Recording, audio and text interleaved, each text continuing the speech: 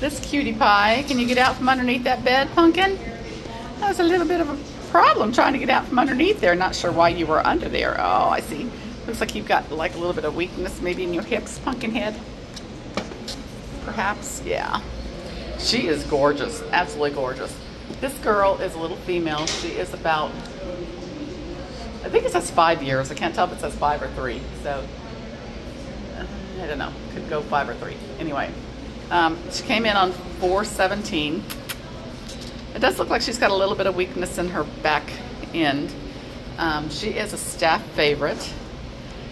Hi, cutie. Hi, cutie. She is a little thin.